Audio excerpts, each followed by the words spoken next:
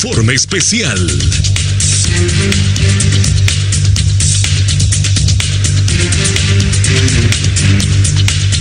Este es un informe especial.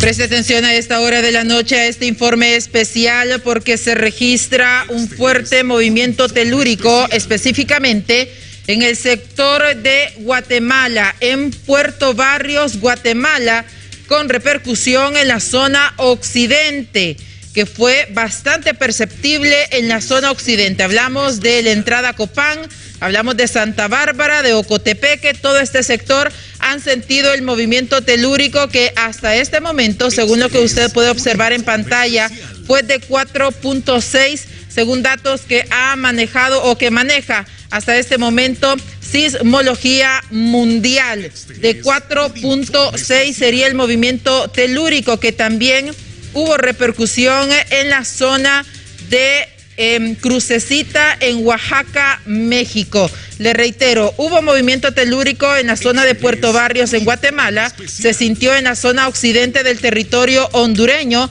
y también fue perceptible en el Ciudad de México, en México específicamente, Cecia, y creo que la población hondureña estuvo alerta, sobre todo del occidente. Recibimos muchos mensajes porque estaban preocupados, alarmados, sintieron el movimiento y se preocuparon. Recordemos que la zona del Pacífico, pues por lo general siempre hay este tipo de sismos, de movimientos que preocupan a la población hondureña.